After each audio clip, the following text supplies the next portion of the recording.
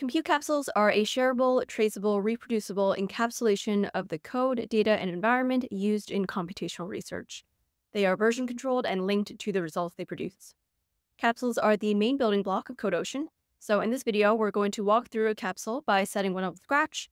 We will install packages and build the computing environment. We'll attach data to our capsule, select our compute resources, develop code inside a cloud workstation, and finally, we'll share the capsule with others and show you how we can export it out of the system entirely. Okay, so let's start by creating our capsule from scratch. I will actually do this by cloning from a private GitHub repository.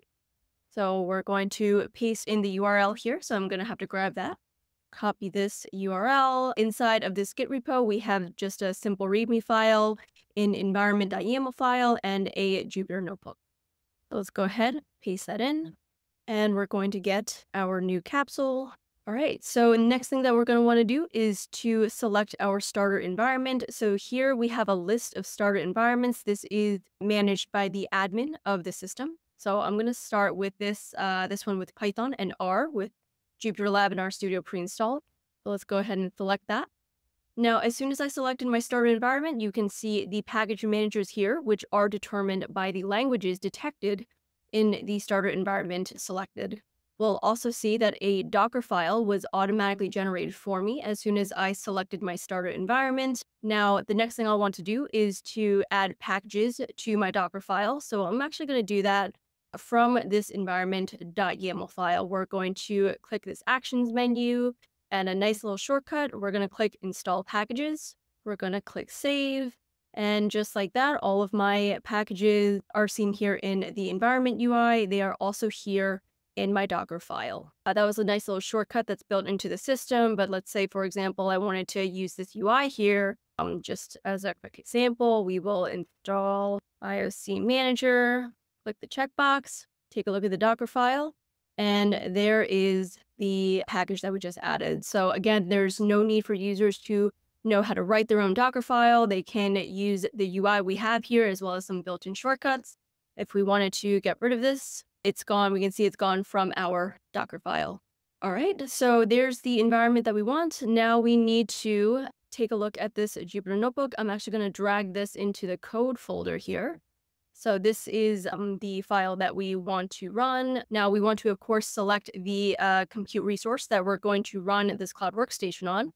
So I'm going to hop back over to the environment UI. This is the default resource for my compute capsule. Now, if I wanted to change it to something a little greater, very easy to use this UI to select exactly what I want. We even have a full list of dedicated machines. So this is everything that's available to us from AWS in the region we have CodeOcean deployed, starting from super small resources all the way up to with multiple terabytes of RAM. If you happen to select a starter environment with GPU resources, you would see those in this list as well. This is a very simple computation. I'm just going to go with a simple 1-core 8 GB of RAM. Click apply, and now let's go ahead and launch our cloud workstation. Since this is a Jupyter notebook, I'm going to go ahead and launch JupyterLab here. All right, and here we go. This is the exact same native JupyterLab experience that you might be used to seeing outside of CodeOcean. Got here, take a look at the code folder. This is my Jupyter notebook. We can also, from inside of this cloud workstation, we can select data that we want to attach to our capsule. So our PBMC data set, I'm going to click the plus sign, and we will hop back to the data folder and see this data set that I had just attached. Now we can also do this exact same thing from within the capsule IDE view that I just showed earlier.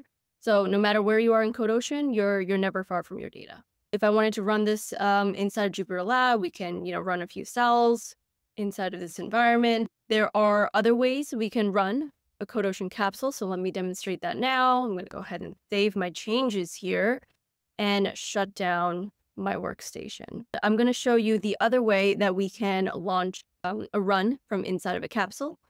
So we have our file. This is our Jupyter notebook. We can set this as the file to run. Now that automatically generated a run script for me. So you can see here, it's going to do exactly what you see in this file here. This file is automatically generated based on the file type that is detected when you set a file to run. So now that we've done that, again, I'm just going to quickly show the manage data panel. This is the exact same UI that I showed inside of a cloud workstation. So we can very easily manage the data that is attached to our capsule.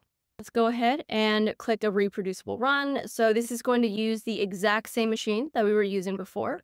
And again, on the right-hand side, you're seeing all of the automation that is being performed for the user with the click of a single button. All right, so our run has just completed and we can see the run results in our capsule timeline here. Here is the HTML file. We can see some figures from the analysis. We can also show the UMAP that was generated for us.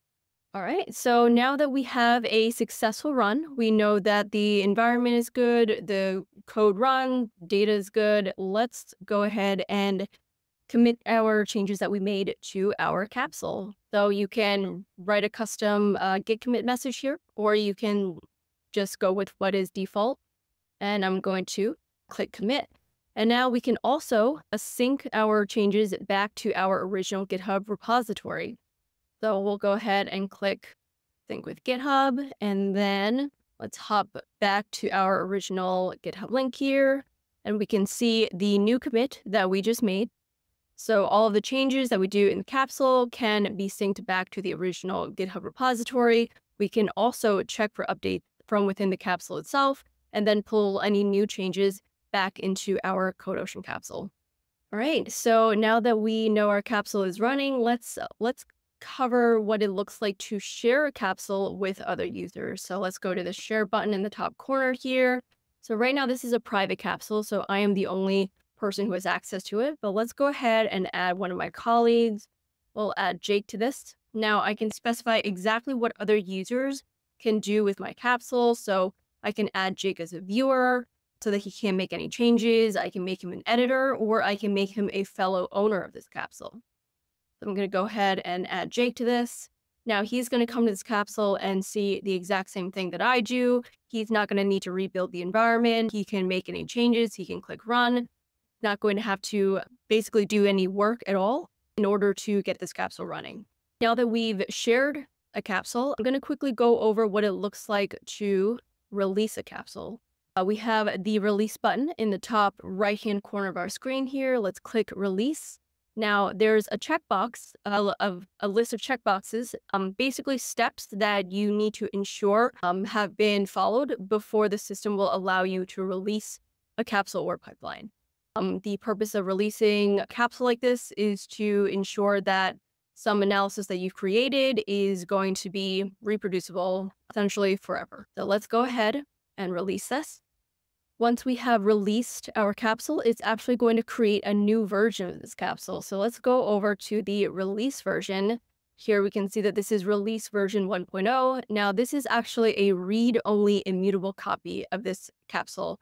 That is how we ensure that it is going to be reproducible forever. I'm going to show what else you can do with this capsule. So let's say for some reason I want to treat this capsule as some sort of standard analysis, maybe treat it as a template analysis. If I was a different user, it would be very simple for me to come here to the capsule dropdown and actually click duplicate from this release capsule. And it's going to make for me a brand new private capsule that only I have access to.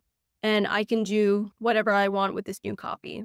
So what's great about duplicating from a release, I know that my environment is set up, ready to go. I don't need to rebuild anything from scratch. My code here, I know this code works. I can simply swap out this data, attach new data, make any changes, developing more code in a cloud workstation. Basically, I now have a new analysis that I can build upon, and I didn't have to build anything from scratch. Now, one last thing that I want to mention before we wrap up is CodeOcean's no lock-in philosophy. So anything that you build in CodeOcean, you can very easily export to run it outside of the system. So we'll go to the capsule dropdown. We're going to click export. And now it's going to export all of my files with the exception of attached data. It's now a zip file. I can open it, run it on my laptop, on external hardware, on a cluster. And everything is just going to run so long as you have Docker installed. And that's CodeOcean's no lock-in philosophy. So there are many more things that we can do with capsules, such as connecting them together in our pipeline builder. adding them to collections to share with a wider organization. If you have any questions about how capsules work, make sure to take a look at our documentation or book a demo with us to go into more detail.